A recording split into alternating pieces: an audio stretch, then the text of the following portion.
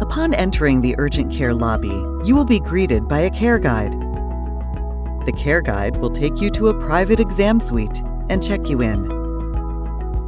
Once inside the privacy of the exam suite, the care guide will register you, collect your copay, review your health history, and ask details about the condition you are coming in for.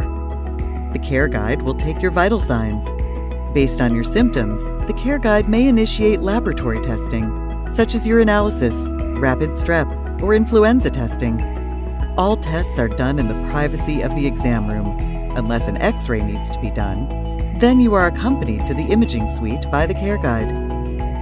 The care guide performs laboratory testing and reports information about your history and testing to the nurse practitioner. The care guide returns to the room with the nurse practitioner.